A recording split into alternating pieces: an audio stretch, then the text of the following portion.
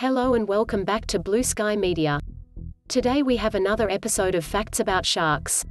We post new videos daily, so be sure to click like and subscribe and tap the bell notification button if you want to know when we upload new videos. This only takes a second and will really help the channel grow so we can bring more videos for you. The first shark in today's collection is the Bonnethead shark. Bonnetheads form huge groups, sometimes there can be thousands of them in a school. The bonnethead shark is often found in shallow bays and river estuaries. They mainly eat crabs, shrimps and other crustaceans. Scientists think bonnethead have complex social systems, with different members of a group having different levels of importance. Bonnetheads are also called bonnet sharks, bonnet-nose sharks, or shovelheads. Fishermen have to be careful if they grab a bonnethead by the tail, as it can reach up and bite their hand. The scalloped bonnethead is another type of hammerhead shark. Its bonnet-shaped head has curved or scallop-shaped lines on it. Now for some trivia about a certain type of shark. A shark named a WobbeGong shark. Question: where did the WobbeGong shark get its name? We will have the answer to that question and more facts about WobbeGong sharks for you later in the video. Have you ever been close to a shark? How close? Leave us a comment down below, we'd love to hear about it. Now back to the video. The lemon shark gets its name from its yellowish color, especially on the underside. Lemon sharks are fish-eating sharks related to tiger and bull sharks. Lemon sharks grow up to 3 meters long. People sometimes confuse lemon sharks with bull sharks, as they have a similar shape. Apart from the color, you can tell a lemon shark because its two dorsal fins are almost the same size. In most sharks, the first dorsal fin is much bigger. Lemon sharks survive very well in captivity and might be seen in an aquarium or sea life center. Since lemon sharks can be kept in tanks, scientists often use them to do shark experiments. When lemon sharks are young, they eat small fish, sea worms and shrimps. As they get older, they feed on seabirds, rays and lobsters. Lemon sharks have been found with stings from stingrays embedded in their mouths. There are over 30 different species of houndsharks. Houndsharks are a family of smallish sharks around 1.5 meters long. Most types of houndsharks live on shallow seabeds, feeding on shellfish, crabs and lobsters. Instead of sharp biting teeth, most houndsharks have flat teeth used for crushing their prey. Houndsharks are not the same as dogfish or dog sharks. They belong to a different shark order, or group. Whiskery sharks are a type of houndshark with barbels, finger-like organs on their snouts that look like whiskers. They help the shark feel its way along the seabed. The taupe shark is a houndshark with a long, pointy snout. It's also called the vitamin shark because it used to be hunted for its liver oil that was used as a health food. Soupfin sharks are houndsharks too. They get their name because their fins are used to make shark's fin soup, though other sharks are used for this too. Gummy sharks are another type of houndshark, named because they seem to have no teeth. Like other houndsharks, they simply have flat, grinding teeth instead of sharp ones. The leopard shark is an unmistakable species of houndshark.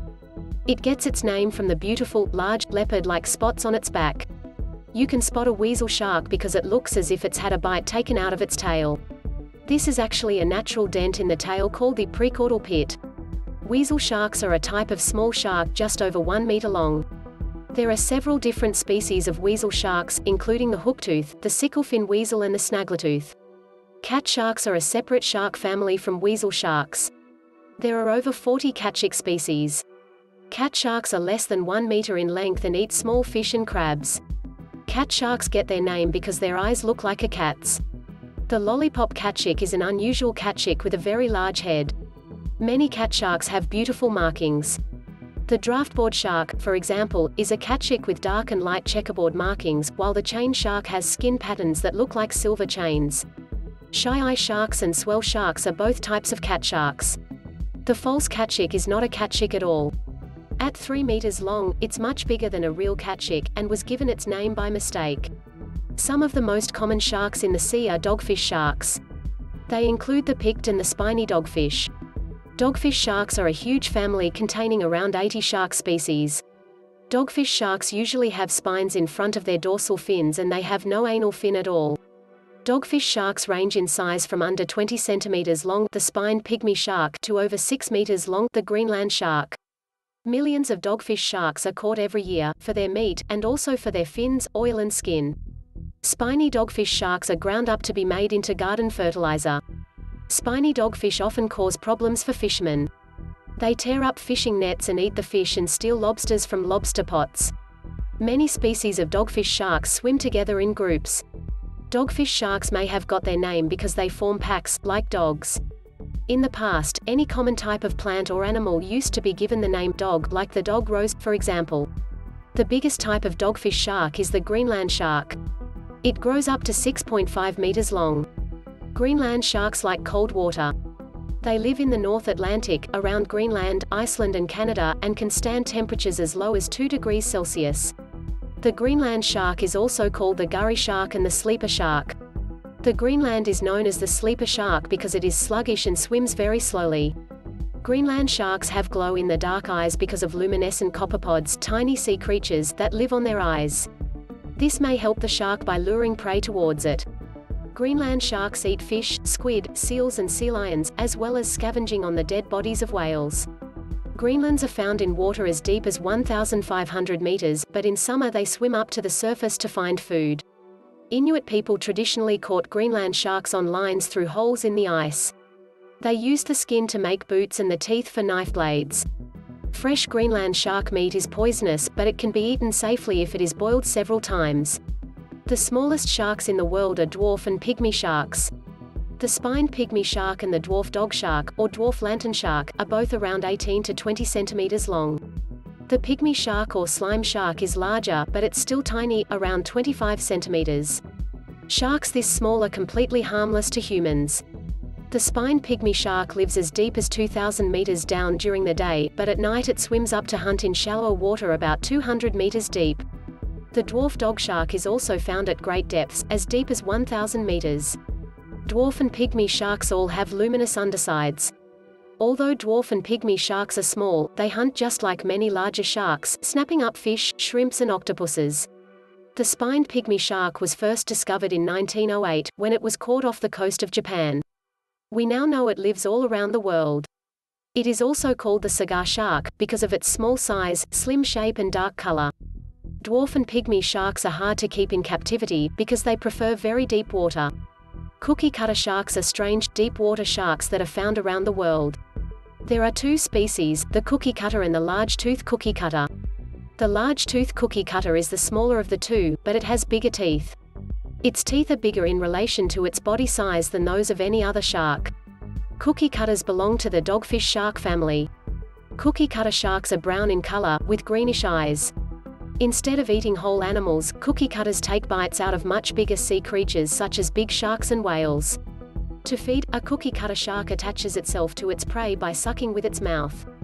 Then it swivels its sharp teeth around in a circle until it has cut out a lump of flesh. Cookie cutter sharks themselves are not big, only around 50 centimeters long. Because they don't need to catch or kill their prey, they can feed on animals that are many times larger than they are. Many sharks, dolphins, porpoises and whales have permanent, brown scars left by cookie cutters.